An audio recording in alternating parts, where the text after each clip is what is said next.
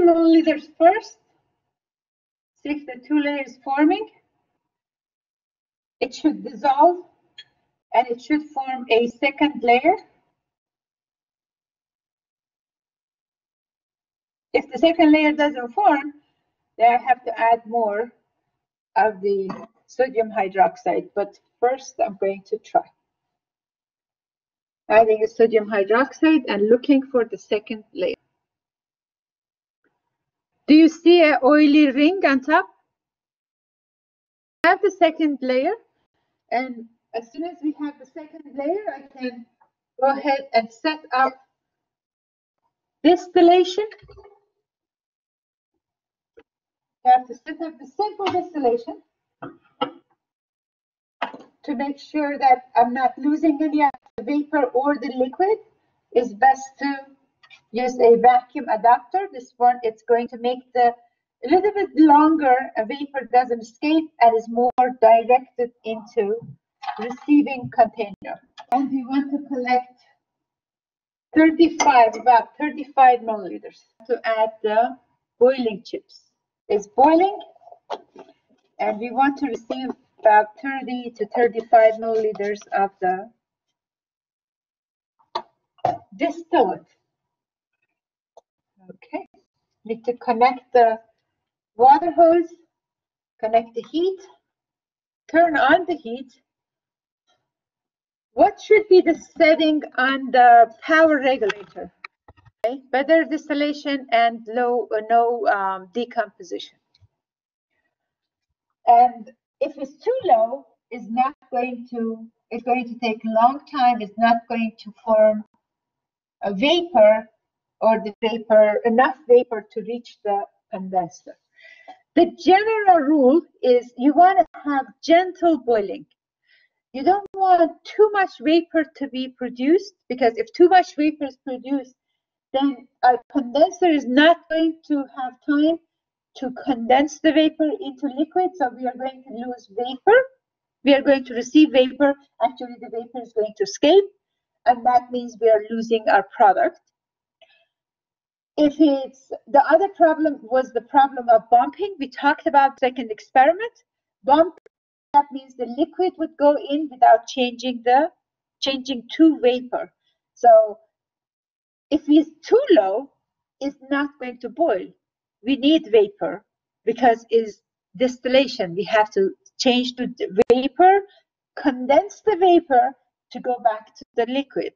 So if you don't provide heat, it's not going to vaporize, and we do need the vapor.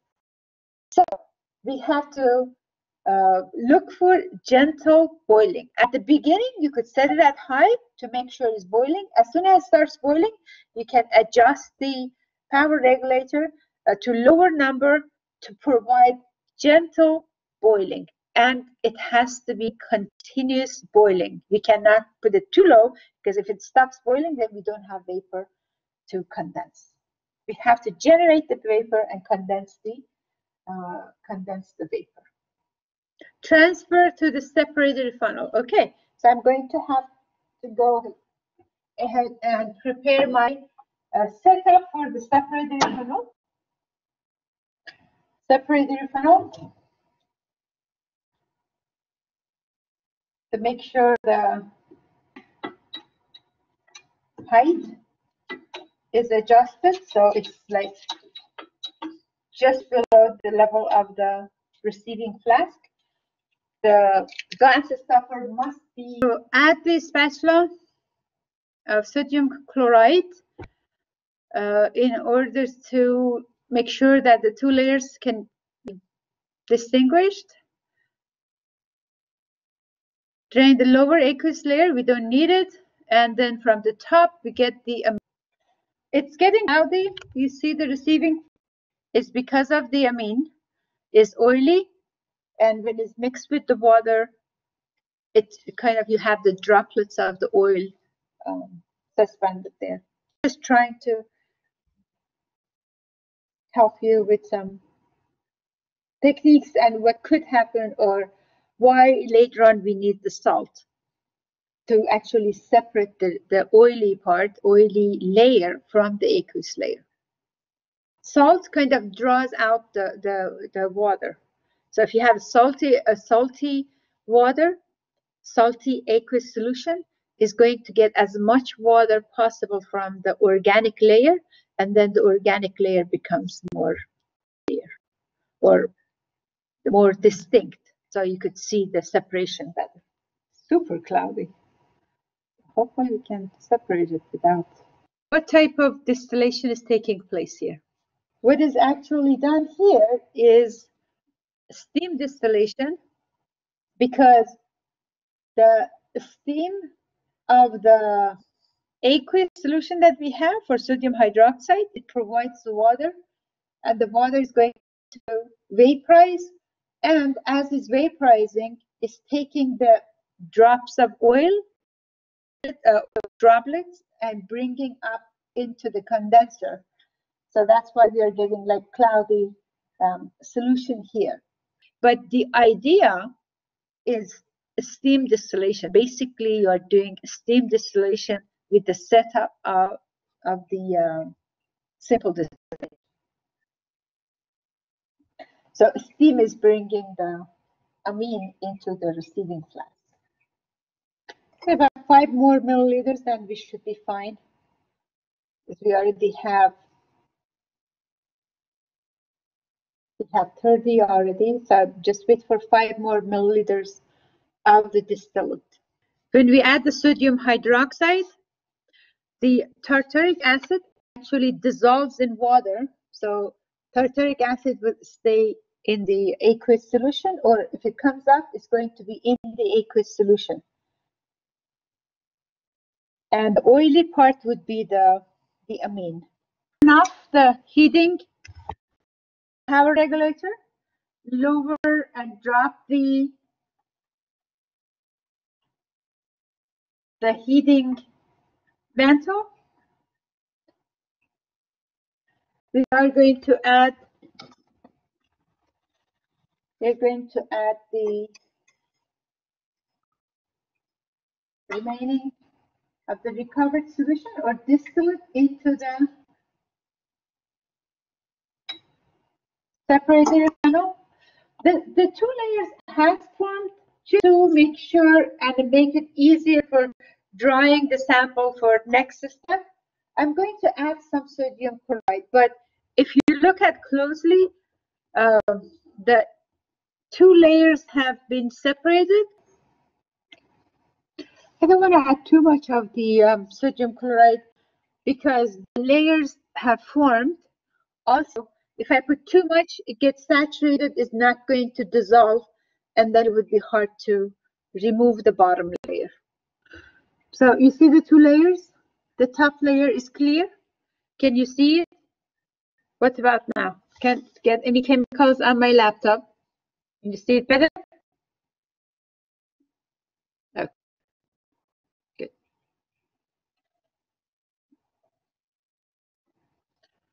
I'm going to separate the bottom layer, try to get it out. I transfer the top layer.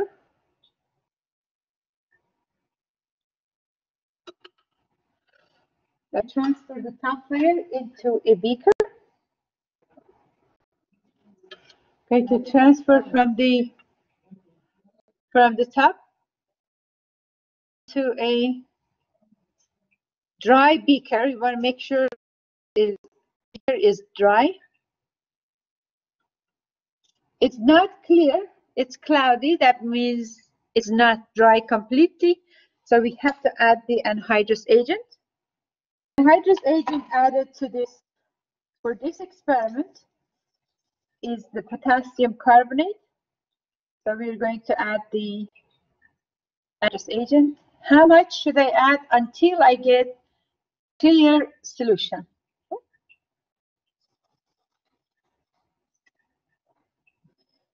When the potassium carbonate stops clumping,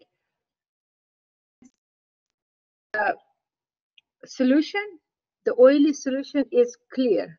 When it's clear, it means that all the water has been absorbed. Enough, because the calcium chloride is not clumping. I'm just going to wait until the water is absorbed, Then I'm going to transfer into a beaker that is pre-weighed because we need the mass of the substance for our calculation. So 0.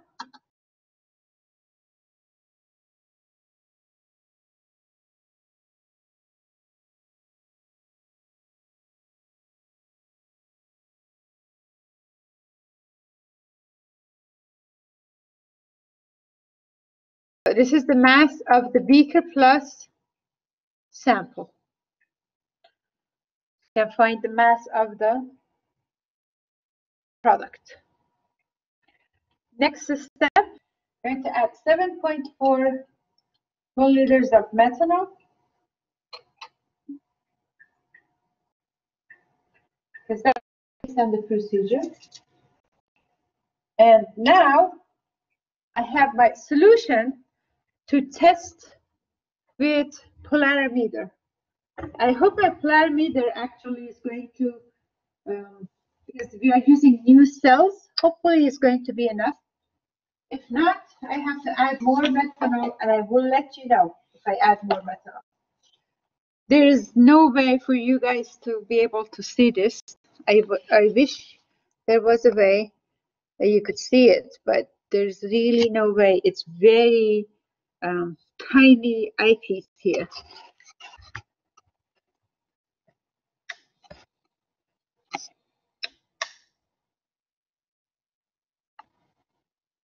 It's working now. At least you have to trust me. This is the cell that I'm using to place my sample in. Okay. When I place the cell inside the sample holder tube, the light is going to be rotated based on purity of the sample I have in this solution, and I can record the observed rotation. I try to take a picture, or I try to bring the camera and then for you to see how much has been rotated by how many degrees to record the observed rotation. There's no guarantee that you will see it because it's a very tiny, very, very tiny eyepiece here.